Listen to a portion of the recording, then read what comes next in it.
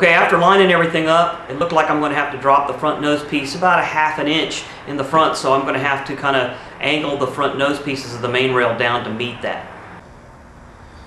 Okay, I had everything lined up here, had it all pulled straight.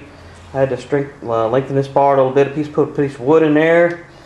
Anyway, so I've got it all fairly well lined up, so then I marked these front pieces, and the front piece sits down a little bit lower, so I angled the nose kind of on these so that it'll line up with the angle iron in the front. So I'm getting ready to put this angle iron back on and line it up.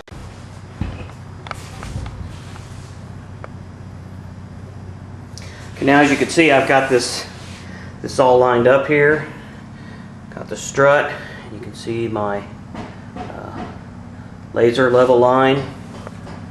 This all sits pretty good, pretty straight all the way around. So I've got this cleaned off now, and I'm getting ready to tack this on.